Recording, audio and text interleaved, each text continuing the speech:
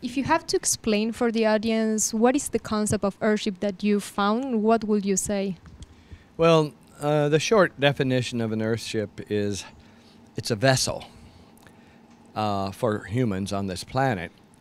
The vessel encounters the natural phenomena of the planet for the sustenance of the people.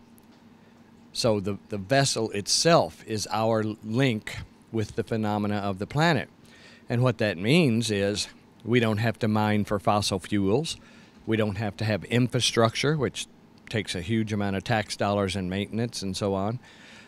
It puts it in the people's hands, the people and the sun, the people and the rain, the people and the biology.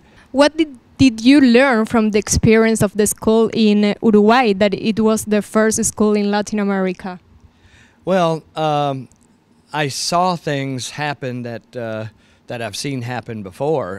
In other words, I saw the kids more excited about going to school. I saw them, when you're going to school or living in a building like this, the building itself embodies your education, and in many ways, most of your education. And so I see that happening with every successful Earthship. I see people, all of the talking that I can do and pictures I can show don't do anything compared to taking somebody in an Earthship and saying this is not hooked up to anything, and there's food growing, and the temperature's comfortable, and there's lights on, and there's toilets working, and there's water running.